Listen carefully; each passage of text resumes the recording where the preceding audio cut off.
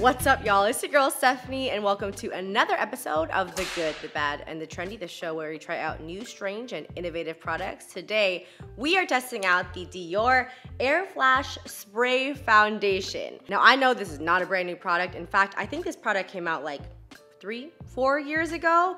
At the time, I hadn't even gone into foundations yet, but I loved watching videos about this foundation. It really was like this OG YouTuber favorite. It was so innovative at the time, or it was so strange at the time because it's like an aerosol can of foundation. So yeah, I finally got my grubby little hands on it and I really wanted to share it with you on camera for the first time. I'm sure a lot of y'all are so curious about this foundation as well. So before we get into it, if you haven't already, please make sure to subscribe below. Come join the sisterhood. No matter your true pronoun or gender identity, come join the family. All right, let's get started. I feel like all my newbie YouTuber dreams are coming true right now. Like I said, I watched a lot of people try this foundation out. At the time, I believe, yeah, I was definitely living in San Francisco at the time. I had a student's budget, so this thing is kind of pricey, but people like loved it. They went crazy for it. And now I do wear full coverage foundations for events because when it comes to flash photography, you can look really nice in person and have very minimal makeup on, but in the photos, you kind of turn out looking like you're all splotchy, you don't look so good. So I definitely go for full coverage when I know there are gonna be some photos taken. I just was in my best friend's wedding and I did a pretty full coverage for myself then. So this could be another one of those products that I could use to really obtain that full coverage face. So I have seen many methods of application, but I'm just gonna go ahead and try to spray this on my face first. I'm not gonna do that whole spray all over because I already know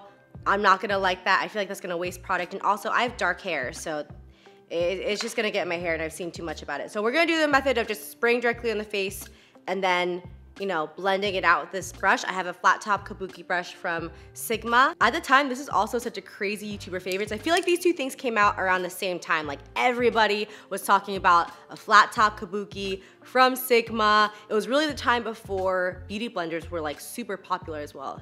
Man, this is just like a throwback video. Okay, so the foundation that I have is in the shade 201. I hope this is my shade. I saw a few options and I think this is it. It's the best, I think, that matches my neck. So, all right, let's just go for it. You ready?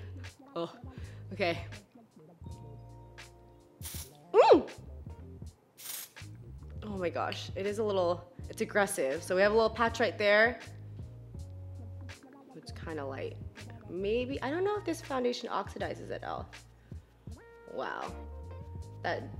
That is full coverage though.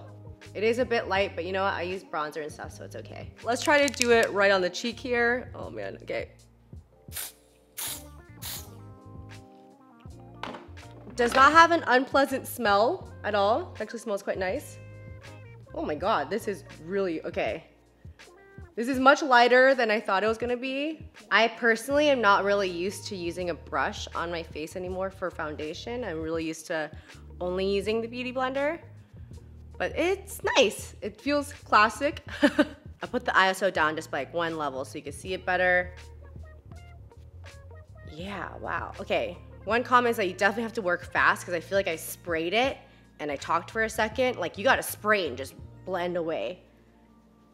But it does look nice. I feel like it looks like my skin. So there we have just the cheek. I haven't done up here or anything yet.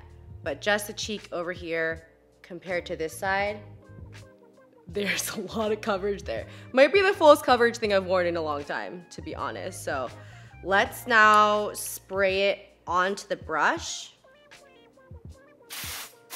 Oh, I feel like it, maybe I should have sprayed it from further away, but okay. And yeah, I feel like it really went into the brush there. Definitely have fuller coverage on this side for sure than this side, but I do think I prefer this side because this one's a little bit, it's a little intense over here for me personally. I like my skin to show through just like a bit, and they're saying if you want to do the method of just like spraying all over your face, then that'll give you lighter coverage.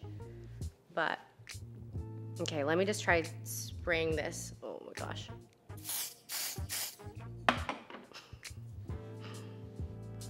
I just want to match it up, you know? Oh, jeez.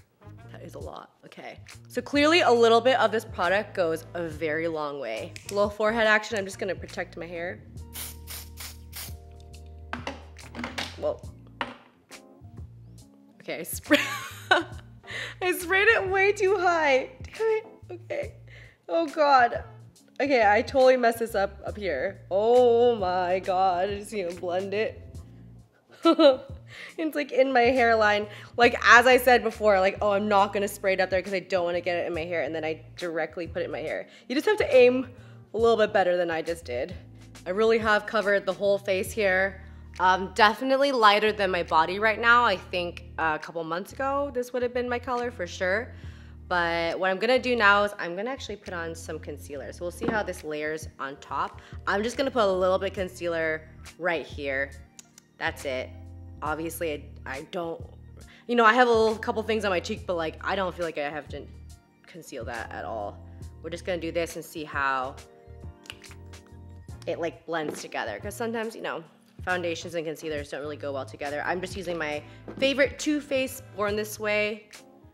Talked about this one a bunch. I actually did a whole video, I think, on it for Good Bad Trendy. And I'm using a damp beauty blender for this step. I feel like if you just start using something like this, it's a really fast process. So blending it was quite easy, but you have to just go super, super fast or else it'll settle or it might just like stick in one spot, you know? Okay, now we're gonna bake a little bit. See how this powder sits. And I know in a previous video, maybe it was my Becca one, some people were asking what baking is, because in that video I was using the Becca powder that was like made with water as well. And baking, if you didn't know, it's just where you put a translucent powder in the areas that might move around eventually, especially if you're oily. It's good to do some of this baking. So it just really makes your makeup last all day long, and it prevents like oils from really seeping through. It just settles everything in really well and adds to the life of your makeup. I definitely, you know, I put it all under here. It also helps set all the concealer and stuff, all your hard work. And I put it where I'm most oily as well. So T-zone down here. I mean, clearly I'm putting it pretty much all over my face. But I just love this step because I am an oily person and I like my makeup to last all day, you know? I'm just gonna go ahead and like do my brows and then I'll be right back. I feel like my brows more intense than usual. I don't know what's going on. Sometimes it just happens. But okay, I'm gonna wipe off the bake now because you don't wanna keep the translucent powder on for super, super long, or else it might just like settle a little bit too much in the skin. There's a sweet spot of like 4 to 5 minutes. That's what it's like for me. So here we go. It's looking pretty nice right now. This kind of looks like my skin, and it's quite lightweight, you know? Like I don't feel like there's a really thick layer, because there's not. I mean, the amount of product that came out for how much coverage I'm getting here, it's like a very, very thin layer, and y'all know I like very thin layers of things. So my final step really with my skin that I typically do is I'll use something like this, which is my Bobbi Brown Skin Weightless Powder Foundation. And this also will maybe add a little bit of like my actual neck color to my face. Yeah, it's like a little bit darker than this. This was definitely my body color before I went to Bermuda and got super burnt. Like extremely burnt, where I have the weirdest tan lines right now, but my body got pretty tan after like 2 weeks, you know, after the peeling all ended. There we go. I feel like that's much better now already. You can see that. Hopefully you can see. That's a little bit more of my actual color. I feel like everything is sitting nicely on top of the foundation. Like, I don't even think I even went through the specs of the foundation. I was excited about talking about how this is like an OG product that I've never been able to try. This is supposed to be It's a water-resistant 12-hour wear. It is supposed to be a natural finish, which I very much agree with. I feel like it's a natural finish. If not on the matter side, I know some people say it's like a luminous finish, but maybe it's a different one than this one. I felt like it's pretty mattifying, and I enjoy that because I am oily, but apparently it's supposed to be really great for dry skin as well. That's why everybody was just going crazy for it, because it's supposed to do it all. So here we go. Now I have my powder on there. Damn, this looks good and it feels good so far. I am very excited about the prospects of using this product further. So I'm just gonna go ahead now and put on like all of my other face stuff, and then I'll be right back. Oh my gosh, do you see this?